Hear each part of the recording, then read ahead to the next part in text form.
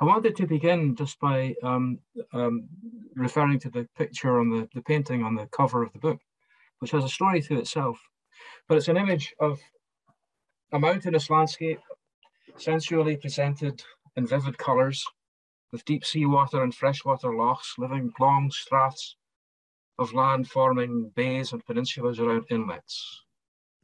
A natural and ancient world, but with a scattering of houses, a populated landscape, far from cities, but occupied by the lives of people, their loves, concerns, and particular dispositions throughout generations. The painting is entitled The Cuillins Evening, April 1964, and it's painted by John Cunningham, who was my uncle. I worked for 14 years in New Zealand, and about 10 years into that sojourn, on a return trip, John, my uncle, took me into his artist studio, showed me this painting, and he said, "Do you like it?" And I said, "Yes, I do." And he said, "It's yours when you come back to live in Scotland." So that was the challenge. And when I came back to live in Scotland, he gave me the painting. And the painting is now on the cover of the book. But it has a meaning beyond the personal. And I wanted to begin with the anecdote because the book is a personal introduction to Scottish literature, this big subject. And the personal anecdote locates it. But I want to move out from there, and I want to ask John if he would come in for a moment and read just a few lines of the poem by Sorley MacLean called The Cuillin, which is depicted on the cover of the book. John, please. This is just 4 lines. Haar trúi I dachers, galus, coolverst. Haar kind is trúlichig gufurachar, gutrien var, hier en coolien, se geri tuv ille duke. Thank you. In Sorley MacLean's English translation, those lines go, beyond misery, despair and hatred and treachery, beyond guilt and defilement, watchful, heroic, the Cuillin is seen, rising on the other side of sorrow. The poem was written in 1939, the beginning of the Second World War, and MacLean saw the rise of fascism in Europe coming through from 1936 and the Spanish Civil War into the 20th century, and in a sense, it's never gone away. That the opposition that MacLean saw in the Cuillin as a permanent symbol of resistance to all of these awful things that we still have to deal with in the world seemed to me a good way to begin by indicating not only the geographical terrain of Scotland, the language, the Gaelic language, MacLean's English translation, and we'll come on to mention the Scots language in a moment, but to begin by getting the coordinate points of what I want to say in this book. Throughout the 20th century, of course, most of the population of Scotland had already moved into the cities. So Glasgow, Edinburgh, Aberdeen, Dundee.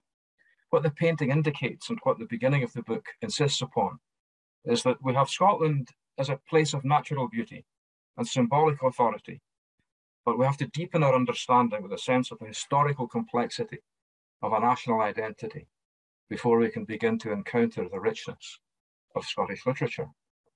So Scotland is a word that means a particular nation defined by geographical borders.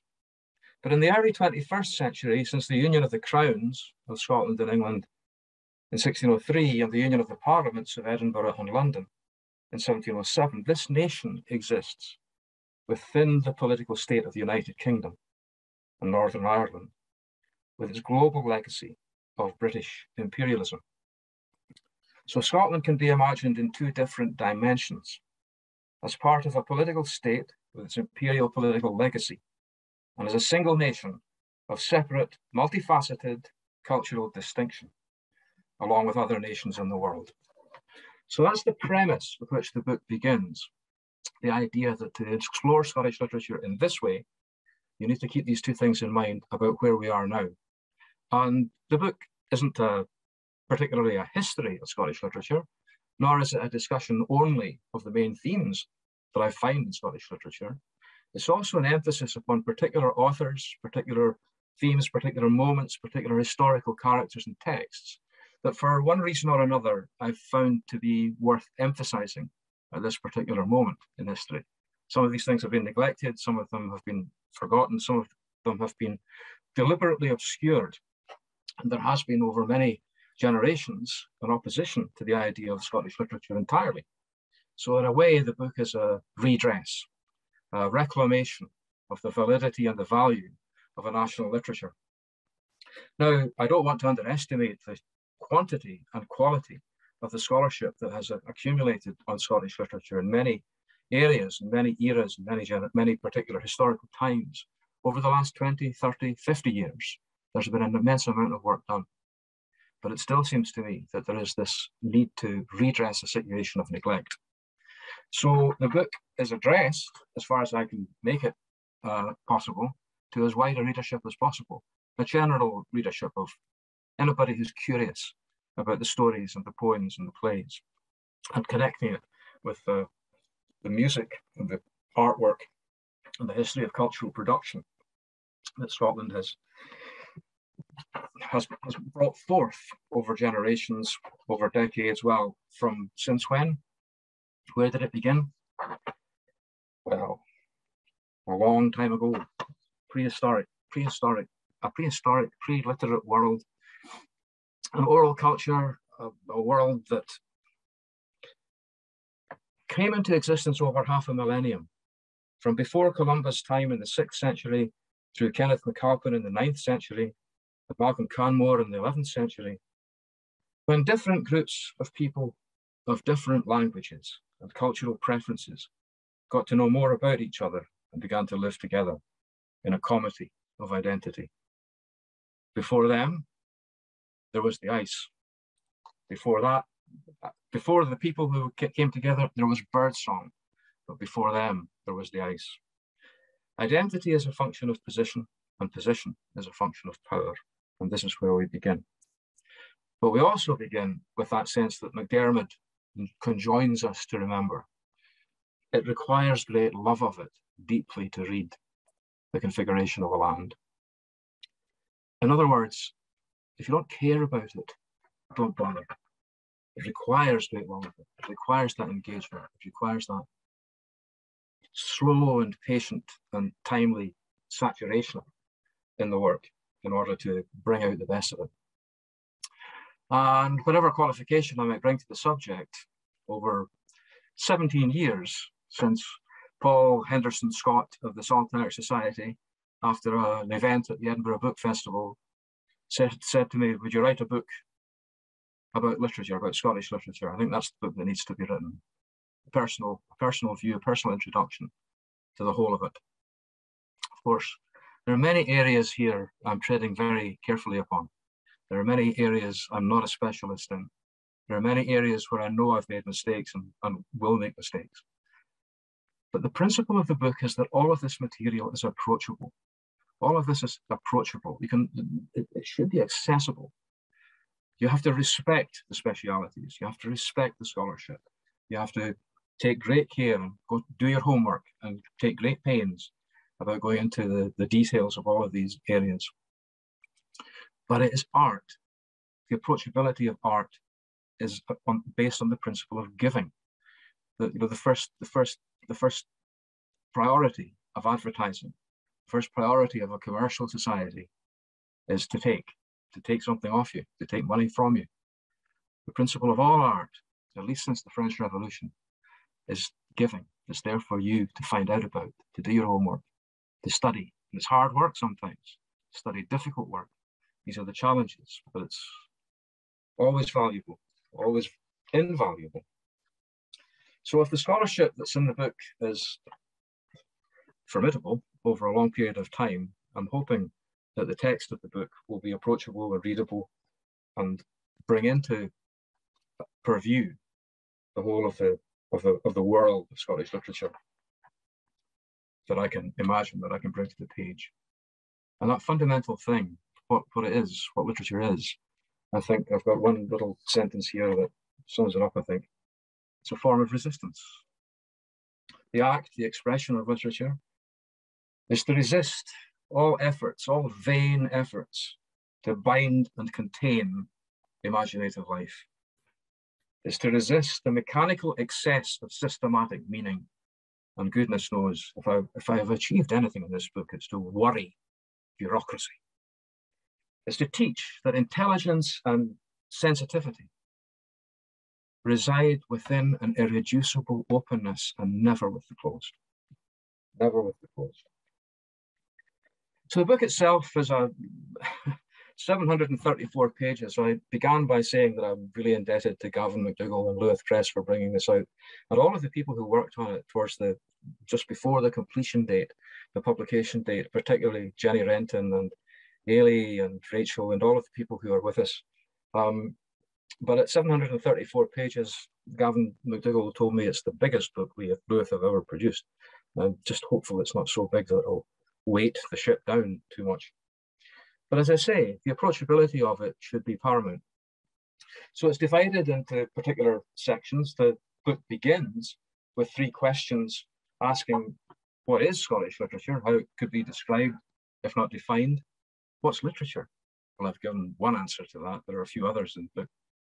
And was there ever a British literature? And I'm afraid I think the answer to that is probably no. The answer to whether there was a British literature depends entirely upon the understanding of the word British. That's a very contentious term, and with regard to the particularity of literature and the particularity of any of the arts, I will argue that the answer to that question is no. These are contentious ways to begin. The second part of the book talks about Scotland before it was Scotland. As I said, before Scotland, there were these people. Before they were there was the ice. So what happens as the people come together slowly from the Scandinavian countries, from the Gaelic-speaking countries, that comity between Ireland and Scotland, what we now call Ireland and Northern Ireland and Scotland, and the commerce between these areas, cultural and linguistic commerce, that saturates the west of Scotland in such particular ways, should never be denied. It comes through the stories of Arthur and Merlin and Calgacus from the Romans in Scotland, and our earliest recorded poem, Gododin, Columba coming, I mentioned, so on, all these formative areas. Then very simply, there's a third section dealing with the 3 genres of poetry, plays and drama, which has been hugely researched since the last major publications on Scottish literature. Huge areas have been brought into light and ways of thinking about play, theatricality and drama. And finally, stories and novels, storytelling and fiction. Central part of the book is a whole set of chapters on authors and works, where the principle is compare and contrast. To begin with, I'm introducing material to readers who might not be familiar with it at all. And I'm thinking, as I thought when I was working in New Zealand, how to introduce this material to people who've never encountered it before, who might be openly curious about it, but who have no expertise and no investment in it. And just because I think it's worthwhile, that there's so much to learn from about being alive. That's the first principle of the early chapters. But then it goes into individual chapters dealing with regeneration as it happens across centuries. So that in particular, when Alan Ramsay in the 18th century reprints, republishes the work of William Dunbar, there's a kind of regeneration that happens right there. And Ramsay leads to Ferguson, and Ferguson leads to Burns. And Burns, in a way, leads to Scott, and the regeneration of the idea of Scotland in the early 19th century that he portends. And then through that intense process of industrialization and the rise of the empire through the 19th century, colonialism, imperialism, in the 1920s, in the immediate aftermath of the First World War, McDermott, and what I'm calling, or what has been called, what we call the Scottish literary Renaissance. A Renaissance, the word is correct, regeneration, that's what it's about, rebirth, rediscovering the past, reclaiming it and renewing what we can do in the future. Retrieval and renewal, in Edwin Morgan's words. So the latter part of that section brings together more contemporary writers, bring them together in separate chapters, just looking at the contrast. A very old traditional literary technique, compare and contrast, and just see what individuality is brought out among the writers that we read for pleasure and for intellectual gain and knowledge. Part 5 is a section I've entitled Divagations. It's an Ezra Pound term suggesting diversities of inquiry. And the spirit, the term might be Ezra Pound's, but the spirit is Hugh McDermott's, that openness of inquiry. And that leads us to the last section, is the loose canon, a new canon of Scottish literature, which is expansive, and roaming about, bringing things in, not closing things off, an invitation. And finally, a gazetteer. This is a book with a map, same as Kidnapped, Robert Louis Stevenson's Kidnapped. So it's that sense of you can travel all around the country to find these things. There's so much more I could say, but I just wanted to give you a shape, an outline of the book as a whole before opening up the conversation a wee bit. So I think I'll start now and invite Fiona to join me, Fiona Stafford, to join us from Oxford, and to see if we can begin our conversation and open it up a bit. Fiona, welcome. Thanks. Good to see you. Well, thank you. Thank you very much, Alan, for inviting me. And I think invite is the kind of key word really for your book as well, isn't it? I mean, it's called Scottish Literature, an Introduction. That perhaps could have been a provocation, but I think really it's an invitation, isn't it? It's an invitation to everybody to come and just enjoy this amazingly, rich culture that you're leading people through, but leading through in a very kind of individual way. That's one of the things I really enjoyed about it. And I think anybody who's been listening to you just in the last 20 minutes will get a flavour of the book, because I think that's one of the things that's striking about it. You might look at the book, and beautiful as it is with the painting you've been talking about, but you might think it's some sort of reference book, or it's going to be a kind of scholarly anthology or whatever, but actually what you get is a really, really exciting ride that's just full of ideas, and you've shared some of the ideas, some of the key ideas, but there's just lots more. So I think it's an incredibly engaging book, and also I think the way you've structured it and the way you've described, but also with quite a lot of shortish chapters with very kind of interesting pairings of writers, makes it really, really accessible. But one of the things I enjoyed most about it, which has I think come out very much in the way you've chosen to introduce it, is that sense of your personal enjoyment of the literature. And there are moments all the way through where that comes out in different ways. I mean, there's that wonderful moment where you describe, I think, when you're 18 or something, discovering Hugh McDermott and just coming across a drunk man, and the effect that had on you. And it's really kind of enlivening and personal. There isn't a sort of detachment from the literature. And it comes out in other ways as well. So some of your turns of phrase just are really quite electrifying and make you think. There's a moment where you're talking about Hogg's Confessions, for example, and you talk about how those questions lodge like fish hooks very deep, and those kind of moments in the book, they're different aspects of your response, but they're very, very kind of powerful. I mean, when you talk about Sidney Graham as well, there's a real kind of sense of your feeling and how moved you are by his work, and I think that's very, very inviting.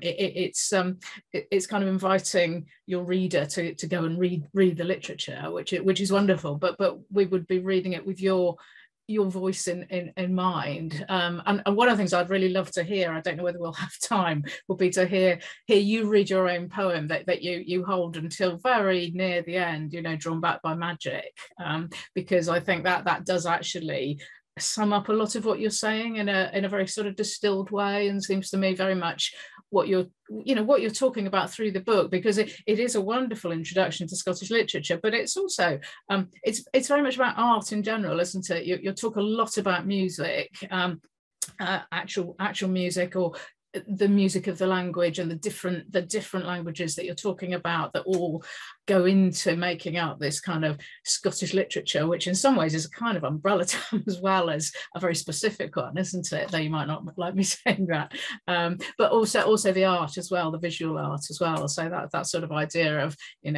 camera or paintbrush or pencil or pen, that idea I think is one of the things that's very attractive about the book. But I wondered, I think we're going to move on to John immediately after me, but I would be really interested to hear you talk a little bit more about your sort of sense of Scottish literature having moved from Scotland, because you talk about how you actually were born in Scotland, then moved out of Scotland quite early, and then you came back, and then you were in New Zealand. and it struck me that that was interesting to think about in relation to what you say when you're talking about Benjamin and storytelling and the different kinds of storyteller, the storyteller who's a traveller or a wanderer, and the storyteller who stays at home, and those two different kinds of storytelling.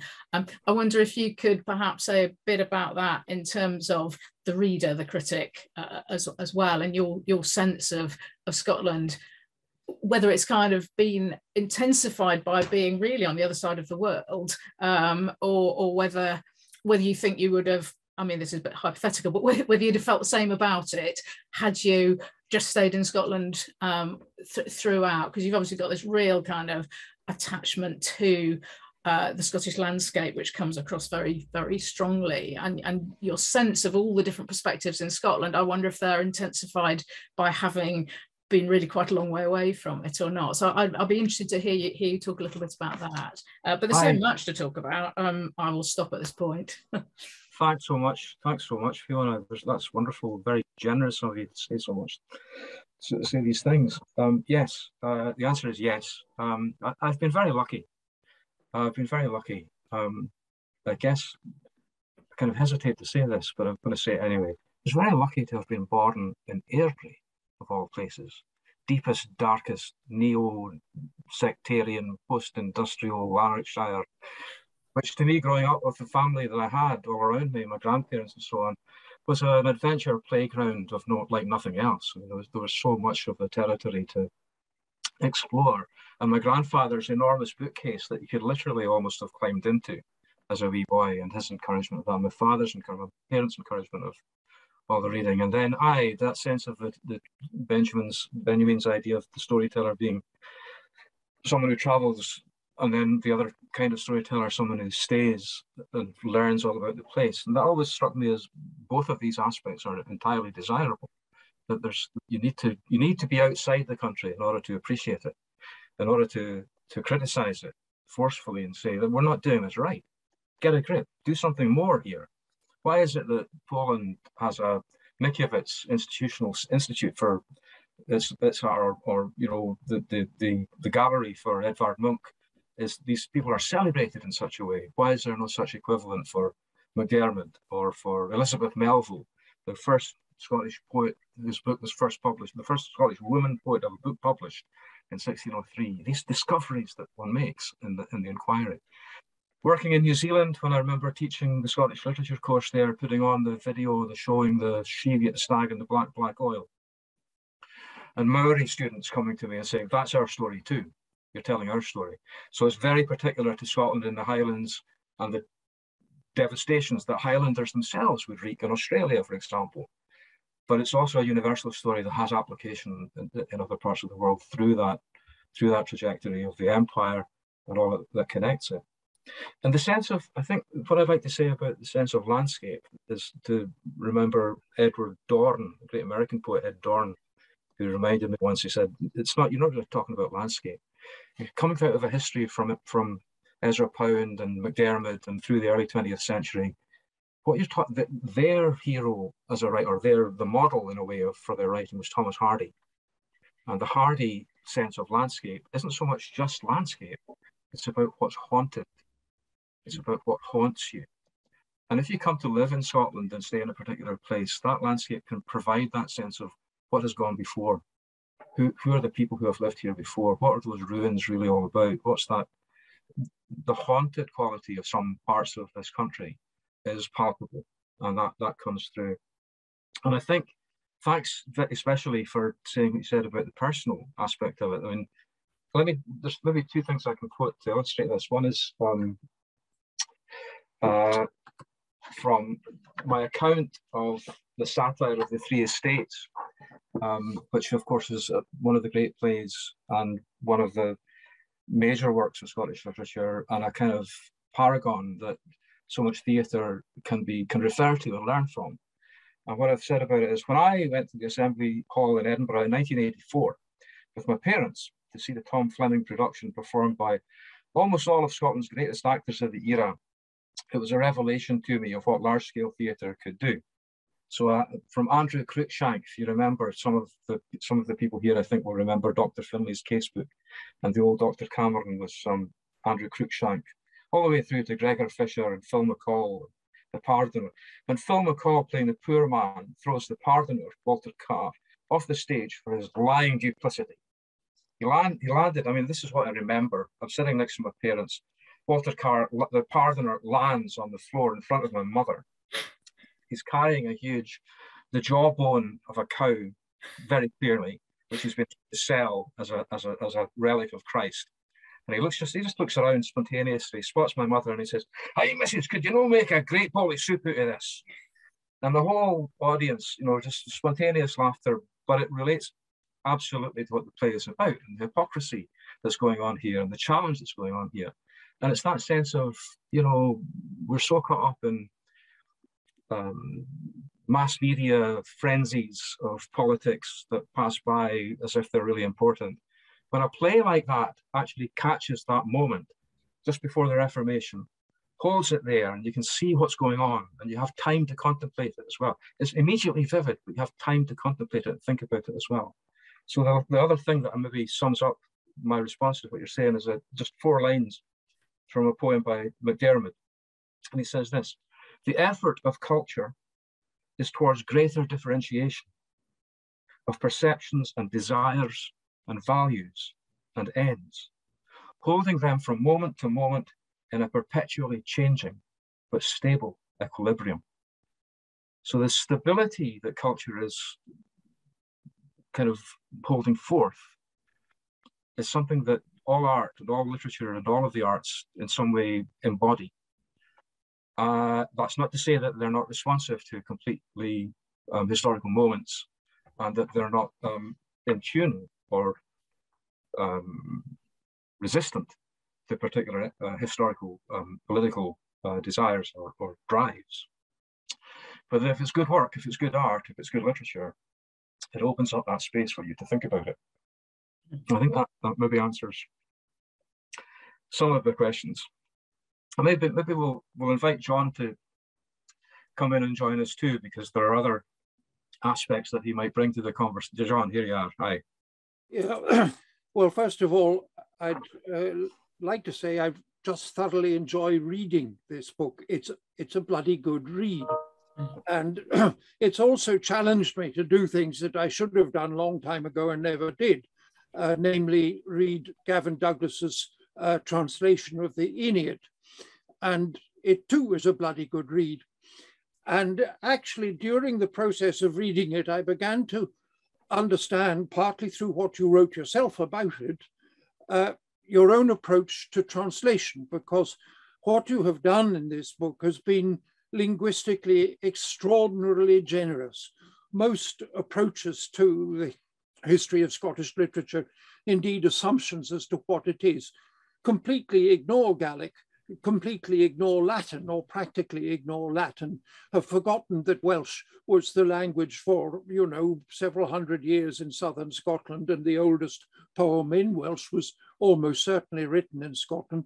So there's this kind of generosity. And you have been generous to the extent that you have actually got material in Gaelic in it, not just in translation, so that a Gaelic reader for once is picking up a book on a history of Scottish literature and actually sees their own language in it now and again. I do miss some Latin, actually. When you do the next edition, put in some Latin would be good.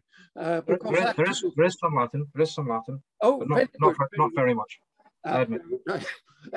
Anyway, it is a terrific read. It's very generous, and it's also generous artistically in the sense that you are very much aware of music and painting.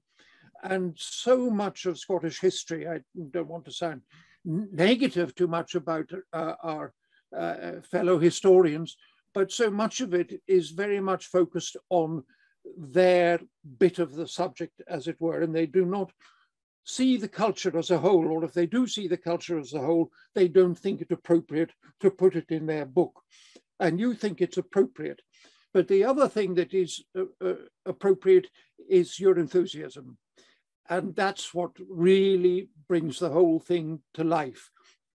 I spent my life reading academic books and learning a huge amount from them and enjoying them thoroughly in many respects, but missing time after time, missing the joy of the reader in the material they're talking about, whether it be music or painting or whatever, analytical. Whereas in this, it is joyous and it is positive. That's not to say it's uncritical.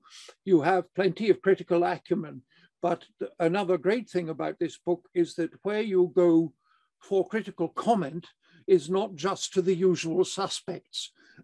And for instance, as a lover of Gaelic culture, I take particular delight in your treatment of Dr. Johnson, who gets the comeuppance he thoroughly deserves. So I would say it's really an outstanding piece of work and encyclopedic and generous in its whole nature. Hearty congratulations. Thanks so much, John. Well, I don't really have much criticism to answer there, I guess. I feel embarrassed and very grateful. But I do, maybe I should respond in one particular way. As I said, I'm treading very tenderly on some of this territory because I'm not a Gaelic speaker, although my name is a Gaelic word. And the study that I've done of Gaelic and the conversations and the homework that I've done with scholars and with Gaelic poets, trying to think of how the language works, and with yourself, talking about music and words and translation from the composition of Duncan Ban McIntyre's Praise of Bendoran as a musical structure rather than a literary structure. All of these things, to that degree, I'm familiar with and confident about speaking about, but I realise it's very tender ground, and I'm not an expert. So on the one hand, I'm very grateful to you for acknowledging the enthusiasm and the infectiousness, the contagiousness of the pleasures of it. But I'm also feeling a bit vulnerable sometimes when it comes to these matters. Well, I wouldn't feel too vulnerable. I mean, you're always going to get people on the sidelines who won't be entirely happy with everything. That's inevitable. I've experienced that with Scotland's music, and my praise for 19th century Scottish composers has been rather poo-pooed. And I have had to draw in, the opinions of people from other countries saying, well, actually, it's rather good. But with respect to, for instance, your translations of Gaelic, of which you put quite a lot in, I drew a parallel there with Gavin Douglas, and Gavin Douglas, wrote a lot more than was originally in the Aeneid. It's longer, and I may say, I think it's livelier. But also you have the other example with something of the wit and bravery that you exhibit now and again in what you're prepared to quote of Sir Thomas Urquhart of that ilk. And Urquhart translated Rabelais, and where Rabelais has, descriptions of 3 cod pieces or 4 cod pieces for Gargantua, Sir Thomas has half a dozen of them. I won't go into detail, but suffice it to say that it is copious. The book is copious. It's a word you would use of Urquhart, and it's a word that I would use of your book. It's a copious book. That's exactly what I was hoping you would say. Fiona, please. Yeah, if I just come in on this, Alan, I think you've just got such a good ear, being a poet, that the quotations that you include are always fabulous and beautiful. So you may not have written the definitive book on every single author who appears or writer who appears, but because you've got such a kind of good ear and also you've got this sort of personal take on it, that's incredibly interesting to read. It's great. I mean, one thing I did have a question about is because you're obviously very inclusive. I mean, just remarkable, as John said, it's encyclopedic. Did you have to kind of keep restraining yourself? Because I think we all have writers we prefer to others, and I can see that the temptation was to put in, longer chapters or a bit more on X, Y, and Z, but you know, you're being, as I say, very inclusive. So how did you approach that particular problem of, this is my favorite, so I want to write twice as much on this one? Well, I kind of I indulged myself a little bit and chose favorites. But as I said, the principle at the beginning that there are neglected authors or authors that have been obscured or forgotten that I wanted to bring back into sight. There are some who I ran out of space or I've mentioned in the loose canon at the end of the book. There are a few names that aren't discussed in the book. But again, the whole thing is really just an indication. It's an invitation, as you said at the start. The idea is that you could come in and invite yourself in to look further in different directions. And there are particular, yeah, I mean, it still seems to me that talking to people internationally, there's an immediate recognition of the quality of, for example, MacDiarmid. Hugh MacDiarmid as a poet, alongside W.B. Yeats, alongside contemporaries in the whole pantheon. Which in Scotland sometimes is more locally pulled down, as it were. It's sometimes easier to see one of the giants if you're far away. If you're looking at something monumental, it's easier to get the whole scale of it if you're looking at it from a distance, rather than being ground up against its face all the time. And that's true. But then there's a kind of I don't know, a sort of a spirit of inquiry. I kind of just look further. All I can do with this is put it together as I have it, and other people will take it further. That's I guess in a way that's the humility of it. That's the sense of it's not my job now to be comprehensive or to write the definitive book about all of these things, but to show that they're there. There's a little quotation from James Robertson's novel with the great title "To Be Continued ... which contains one of the loveliest characters in modern fiction, I think. Mungo, Fourth Mungo is his full name, and he's a telepathic talking toad who confronts the main character and runs with him throughout the book. And they have a dialogue in the middle of a garden at night when Mungo interrupts the main character, Douglas. And he says, do you or do you not subscribe to the view that all knowledge is potentially valuable and that its value, potential or realized, cannot be determined by the superficial assessment of its perceived utility at any given moment? And I have to think about that, says Douglas. It seemed too grand and complex a proposition to be unscrambled so late in the garden of an October darkness, especially after the best part of a bottle of red wine. Do so, Mungo said. I already have. And in one untoad-like leap, he left the table and landed somewhere in the night. And I've repeated the phrase. It's almost as if it's a motto. All knowledge is potentially valuable, and its value, potential or realized, cannot be determined by the superficial assessment of its perceived utility at any given moment. Well, I think Mungo the Toad has some wisdom in a statement like that.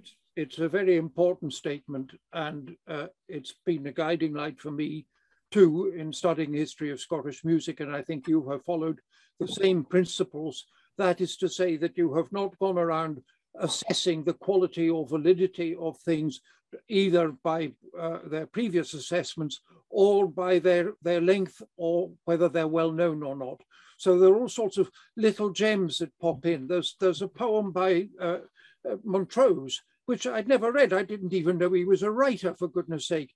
And it's an absolutely beautiful little poem and a very sharp little comment too. You'll know where it is. But these kind of little bits and pieces, which might be readily regarded as extraneous or unimportant, in actual fact give immense vivacity to the whole story. And from that point of view, it is not just linguistically generous, it is also generous in terms of the people who are accepted as representing quality writing in Scotland. So yes, that's another big plus of this book, that one is often surprised by little gems that one didn't even know existed. Well, thanks again. It's good to have these wee gems. I mean, I was self-consciously dropping things in that might actually prompt, as Fiona quoted what I said about W.S. Graham's poem Loch Tom and other of Sidney Graham's poems, that they hook you. They're like fish hooks. They go in deep and they don't come out. And and I guess thinking right back to what you were saying at the beginning, that the good fortune that I had to be encouraged in reading, and the book is about Scottish literature, but it's really an encouragement to all reading. My early recollections of my father giving me a copy of Moby Dick and reading the whole thing and coming to the end of it. And when Ahab goes over the side, I still remember that sense of what your breath is taken from you. Mark Twain and Huckleberry Finn, Jim going down the river on the raft, and that sense of let's drift along. We've got a big world to contend with, and it's pretty grim. But we're floating down the river, and let's just see what happens with the current. And then these wee dots of, that I'm thinking too of the musical aspect of it. And I'm very glad to bring in not only F.G. Scott, who was a kind of very important figure for MacDiarmid and for Edwin Muir, but also Ronald Stevenson and also Eric Chisholm. And I know you're one of the great modernist composers, and your work on Eric Chisholm, John, has been terrific.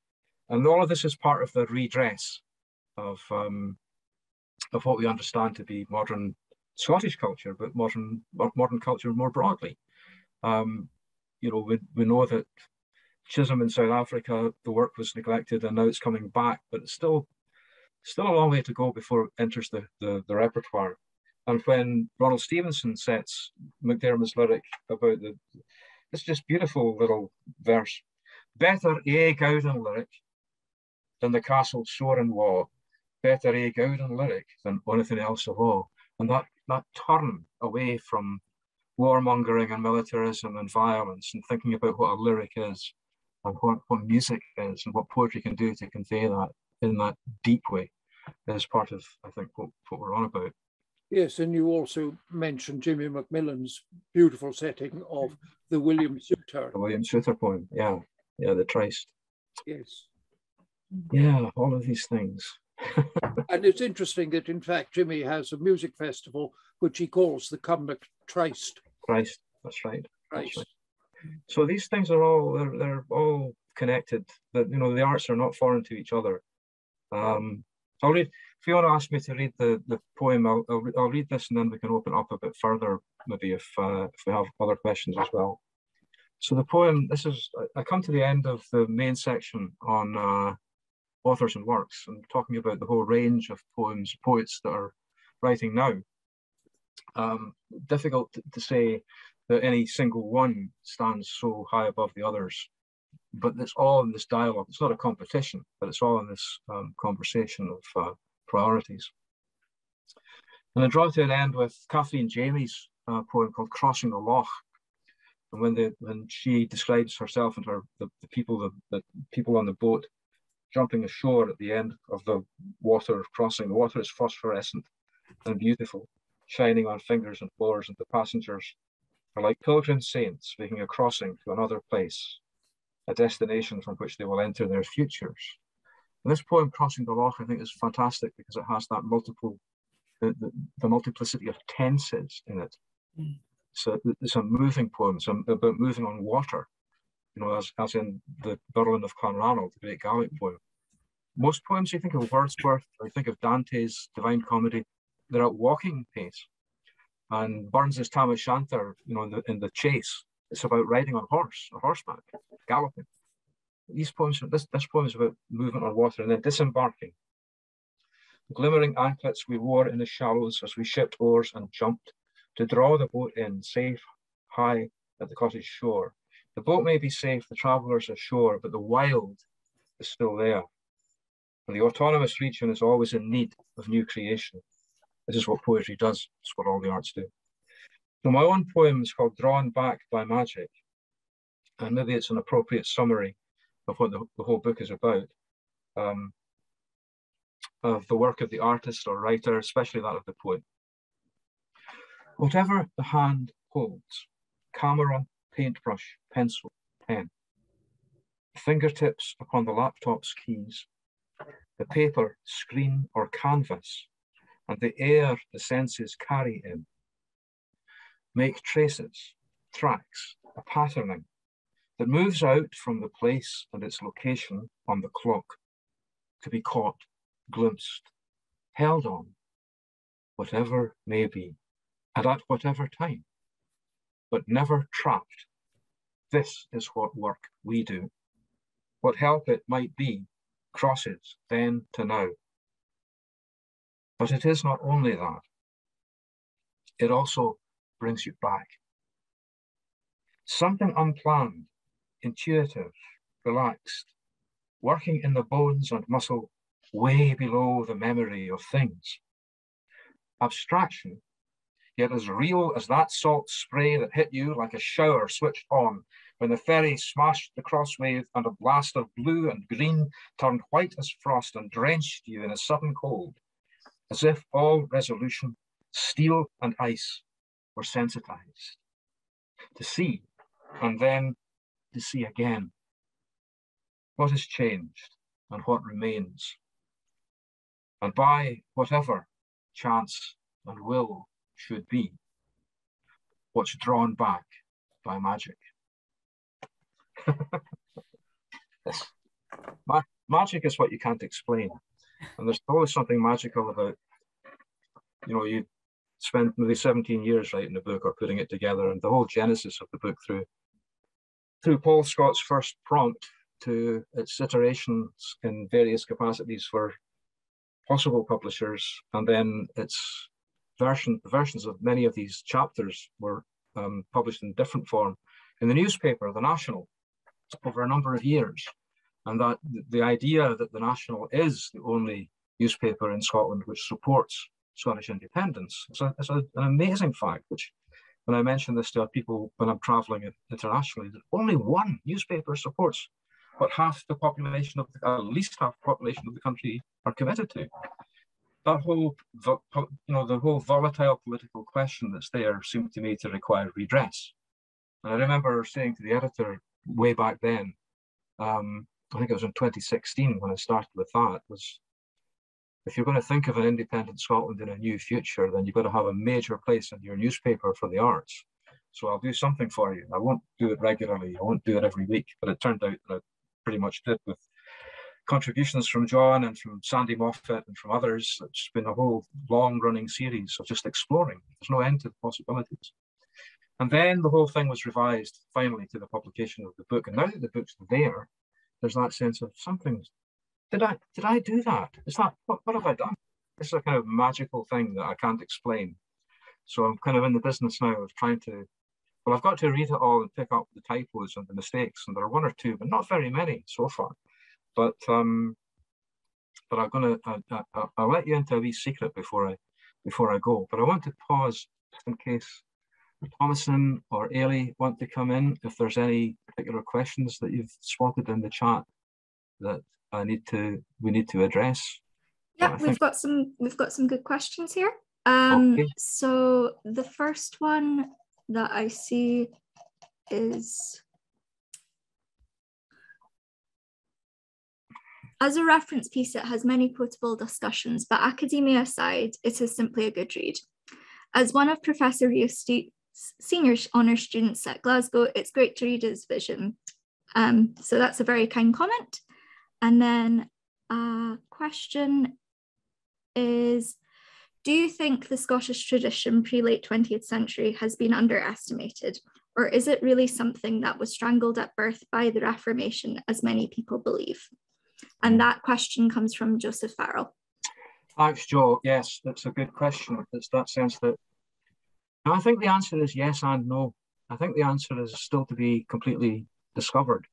As I said, there's an enormous amount of research that's just gone on over the last 20 years, particularly, and maybe 30 years. But before that, the idea that the theatre had been stopped by the Reformation was very familiar and not entirely true. And it's now being reconsidered. What was the theatre history of Scotland? Much more complex and much more obscured than we have been led to believe. So I think the answer is there is a truth in that idea, but it's not the whole truth, and the discoveries are ongoing. If you take somebody like Robert Ferguson, who died so young and is known for his lament and the death of Scots music, which might seem as though he had been driven into a corner of a purely indigenous style of music. He was very keen on opera, and that was going on in Edinburgh at the time. And at his time, aristocratic young women were learning to sing complex operatic arias. And that picture of what was going on musically in Scotland was very complicated. And that applies also when you've got somebody like Ferguson, where you've got the interplay between words and music. And to suggest that, the Reformation screwed it all up, I think is pretty harsh and not true. I mean, when you've got Burns and Robert Louis Stevenson and people like this, you really, it just doesn't stack up. I think the creativity, I think that creativity, is essential. People find ways to express themselves, even in whatever circumstances. Circumstances change, and the dynamic nature of what human beings are does mean that circumstances will change. So if it's a change into something that we don't like, there are ways to resist that and move around it, even through oppressive circumstances. I'll maybe quote something at the end to illustrate that. But I see there's a question from Beth. Thanks, Beth Tuner, asking about the future. What if I'm foreseeing anything coming? What sense I might have of what's on the horizon and what I look forward to? Well, I don't know. It seems to me there are a number of things that I do speculate towards the end of the book, after the section called the Loose Cannon. What does the future portend? And there are, it seems to me, a couple of things that are very clear and obvious. One is technology. The means of publication have changed so radically over the last 30 years that it's now a different medium, a different media portends. And yet, still, there is that sense of what the words are. And to go back to what John was saying, or what we were saying about music and translation and words, in the Gaelic tradition particularly, it's not just the words on the page, it's the words in your head. And as soon as the words are in your head and you're able to record, to remember them, and then to bring them forth again into the air, you're creating music. And that sense of something that's entirely dependent upon the physicality of the body is essential. So all of this nanotechnology and screens and the wonderful aspects of Zoom is part of the story, and it's pervasive, but it's not the only thing. The other thing that I think is absolutely pervasive is ecology. And the whole circumstance of the climate and the culture of ecology that we're much more aware of now, that's much more a subject. I refer to the wild being still there in Kathleen Jamie's poem and various aspects of my own poetry. That sense that we now know not only we can't get away from it, it's inside as well as out there, but we mustn't get away from it. We've got to keep this in mind. It's a responsibility. So that aspect of it. There's also, in a very general way, pluralities of languages, of cultural and sexual and dispositions of preference, dispositions of character, which I think are becoming more visible, more sympathetic in a way, perhaps, than they were 50 years ago. So all of these prospects are opening up possibilities, but it still depends upon what the creative spirit can do. It's not a matter of prediction anymore. It can't be a matter of prediction. I'm noting Tom Hubbard talking about F.G. Scott and Kind Kittet. Wow, that would be great to hear that. There's, F.G. Scott's Renaissance Overture and other things which I haven't heard. There's still more research to be done. One of the facts of the whole, what Scottish literature is is that there's still more to find in the National Library and the libraries, in the music centre. What recovery, retrieval, renewal, all of this is there and still to come. And we're beginning to run out of time. I just want to make sure that we get this in. I think very quickly, I think that a big word of congratulation should go to Luath Press for bringing the book out as well as they have. So, and clap to them.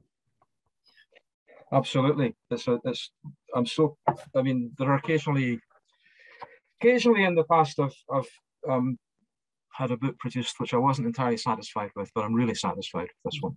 Thanks to Luath Press, as I said at the beginning, everybody who's thanks Peter Arnott. It's just Peter's just put a comment there. Terrific. Okay, two brief things to finish with. I'm going to let you into a secret now. There's an embedded quotation in the book, or not quotation, citation or reference, just simply reference. When I was at school, my school teacher of English, one of the best teachers ever, and I had the book is dedicated to the teachers. It's for, if I can help anything in that regard, that's what it's for. And so much depends upon having good teachers. And the people I've listed, some of my own best teachers at the beginning of the book are named.